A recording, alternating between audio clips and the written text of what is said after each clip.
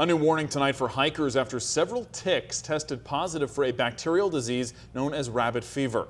The ticks were trapped at Lopez Canyon Trail in Sorrento Valley. 10 News reporter Amanda Brandeis is there live. Amanda, a lot of people taking this pretty seriously. That's right. People who love this trail were greeted with this sign warning of the danger. The county says they're seeing more ticks this year across San Diego, but only ones here tested positive for any disease. They're asking people to stay on designated trails and choose wide paths. Vector Control tells me it's rare for humans to get this, but they're warning people out of an abundance of caution. The disease, tularemia, can cause flu-like symptoms, fever, joint pain, and swelling of the lymph nodes. It can be treated with antibiotics, but it can be dangerous, even deadly. If you have any of these symptoms, go to a doctor and tell them you've been in an area where ticks are.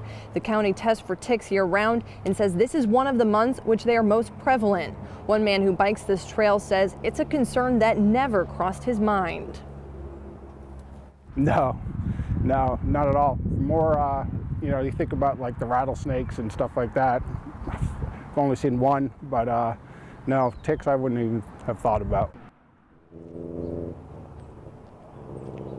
Rabbit fever is not known to affect dogs, but it's still smart to protect them because ticks love furry animals. If you plan to bring your dog on the trail, look into preventative measures like a tick collar or tick drops. If you see a tick on your animal, don't panic. Use tweezers to pull it out, getting as close to the tick's head as possible. Now, as for humans, you can use insect repellents. We're told you should spray this all over your skin and all over your clothes. The county says not to panic, but rather be prepared.